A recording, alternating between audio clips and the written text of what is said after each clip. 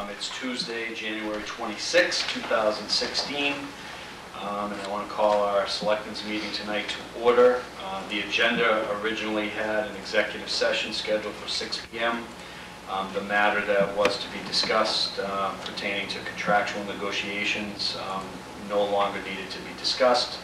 So the board did not actually enter into executive session. We're beginning the open session here by the town Selectmen's room clock at 7:03 p.m.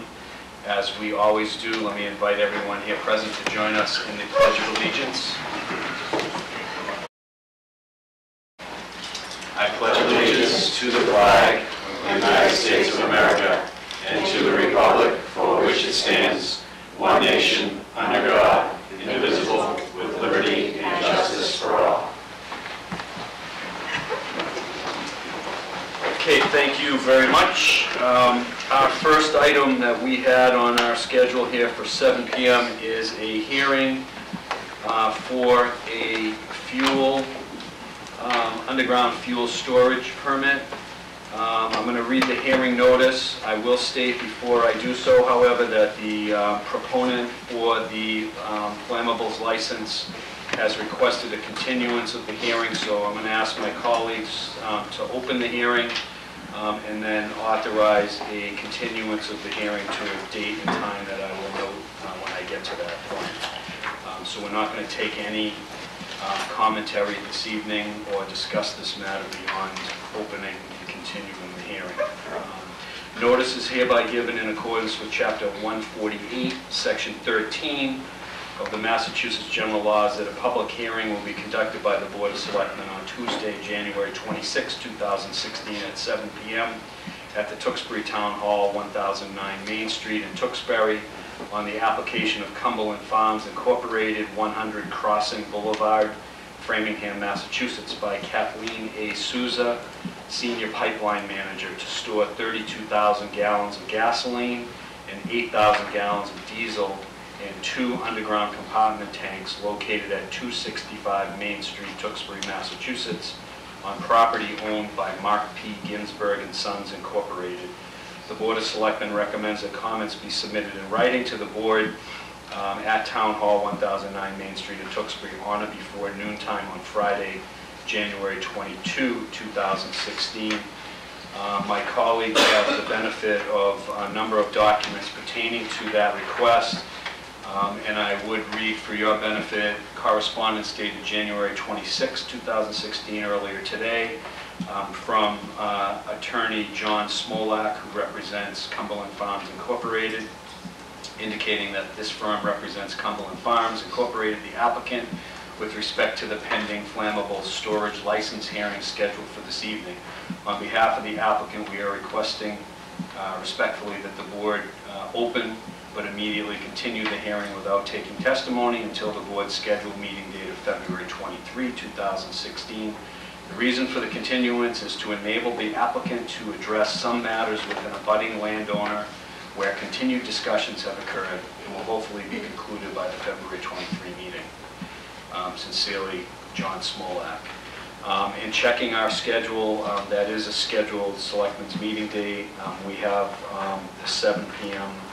slot not yet assigned for any hearings, so unless there's discussion, I would like to request a motion to continue the hearing to February 23, 2016 at the time of 7 p.m. I'll make a motion to change the date to continue it to February 23rd at 7 p.m. Second. So we have a motion made by Mr. Kratman. That was seconded by Mr. Panelitis. All those in favor, please signify by saying aye. Aye. Any opposed? The chair will vote in the affirmative as well.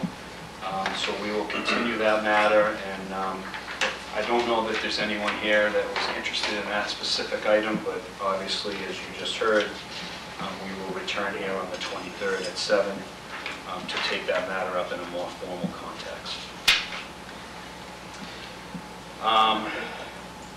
I can't begin the next hearing that's scheduled for 7:15 just yet.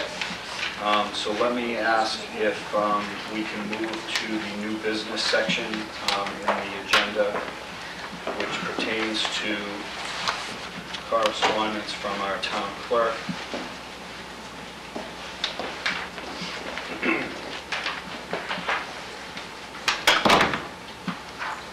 It's item number 6 in your materials.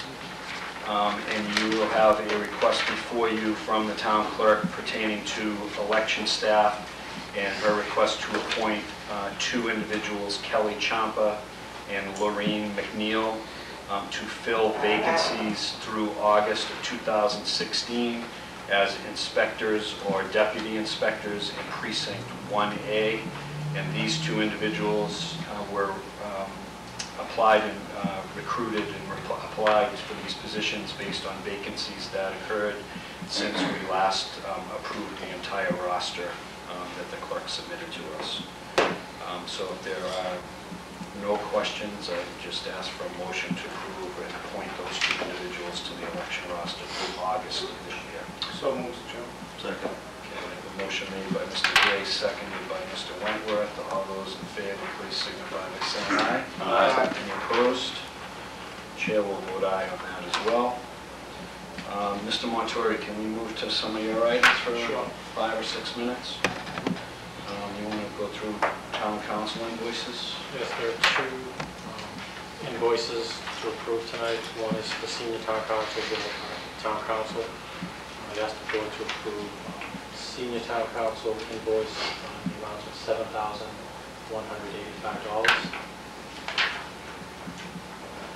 Any questions on that documentation or the request? If not, are there any motions? Make a motion to approve the invoice for senior town council. Second. Okay, we have a motion made by Mr. Penelitis, seconded by Mr. Kratman. All those in favor, please signify by saying aye. Aye. Any opposed? And the chair will vote aye as well. The next is for town council invoice in the amount of $2,210. Is that should be correct? I have 1955 on my documentation.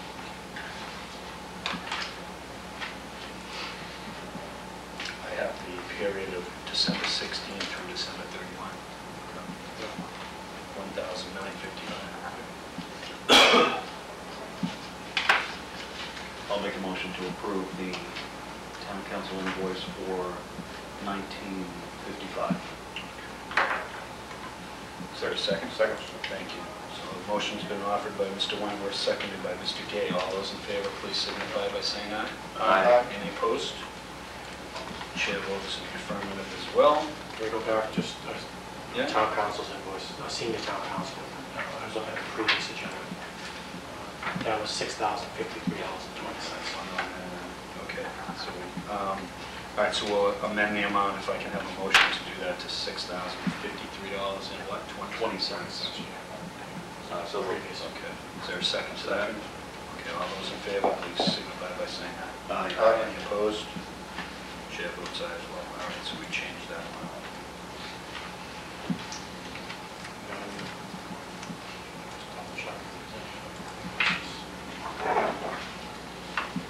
It should go for both senior town council and historic guy. Yeah. You want to do the warrant? Yeah, I'm talking about warrant. So obviously it's that time of year to open and close the warrant for special town meeting, annual town meeting. I would ask the board vote to open the warrant for both annual and special town meeting in May, and that will close on February 26th at 4:30.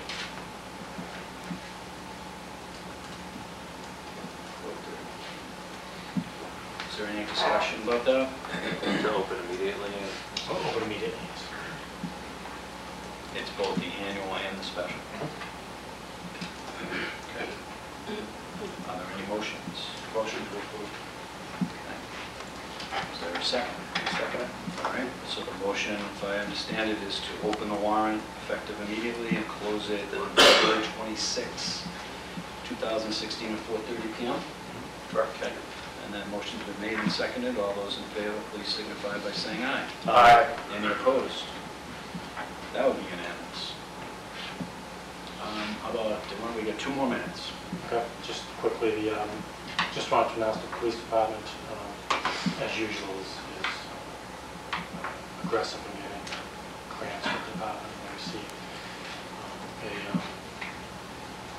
a passenger safety grant that was awarded to them the past couple of weeks in the amount of $2,000. Chief had sent notification to us about the grants. Will be used for car seats and other child passenger safety items. Every little bit helps in the department. Child safety equipment is one of the priorities that the Chief Safety Officer Jenny Welsh have. It's been, again, another year of getting it funded, which will be helpful to residents. Yeah, I think this has been one where they've pursued this very consistently and had success, right? Very good. If I remember right, Mr. Montori, I think the fire department also was in this. Fire, I'm just trying to get the exact Grant grants. as well, right? Maybe we should go back around on that. Okay. All right, last item before we go back to our 7:15 item, let's take any outstanding minutes, if I can turn to our clerk. Yep, okay, well, we have the outstanding minutes of December 15th, 2015 that were distributed to everybody at the last meeting. And I'd like to make a motion to approve those minutes. Okay, so that's regular and executive. Regular and executive session, please. Is there any concern about that? Everybody's had a chance to review them? Okay, we have a motion on the table. Is there a second? A second. Okay, all those in favor, please signify by saying aye. Aye. Any opposed? The chair will vote aye as well. Okay, and we have the minutes from January 12th, regular and executive session. Those minutes weren't finalized prior to this meeting, but we expect to have them for the next meeting. Okay. So we'll put those on for the night. Okay, thank you, Mr. Crabman. All right, so I'm going to go back to our agenda in the order in which we published it. That brings us to our 7:15 agenda item. I will read a public hearing notice. I believe there probably are some representatives from National Grid present. I'd invite them to come forward to this table here while I read the notice. You are hereby notified that a public hearing will be held by the Board of Selectmen of the Town of Tewksbury in the Selectmen's Meeting Room, Town Hall, 1009 Main Street at 7:15 p.m. on Tuesday, January 26, 2016, on the petition of National Grid Merrimack Valley Reliability Project, petition for franchise rights as shown on the attached petition and plans. If you have questions regarding the petition, contact Joshua Smith Esquire, Bowditch and Dewey, LLP. There's a number of materials that have been presented to my colleagues. If I could ask gentlemen if you'd introduce yourselves for the record so we know who you are. Thank you, Mr. Chairman. For the record, my name is Joshua Smith. I'm the attorney representing National Grid in connection with this matter. Welcome. Hi, I'm Brian Budak, and I am the project manager for National Grid for this matter. Super. Thank you. So, Councilor, do you want to just give us an overview of what your client is requesting of the town this evening? Yes.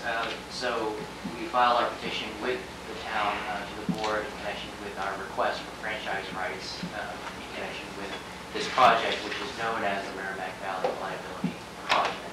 This is an overhead transmission line project which will be occurring within an existing public utility electric transmission line right along the borders.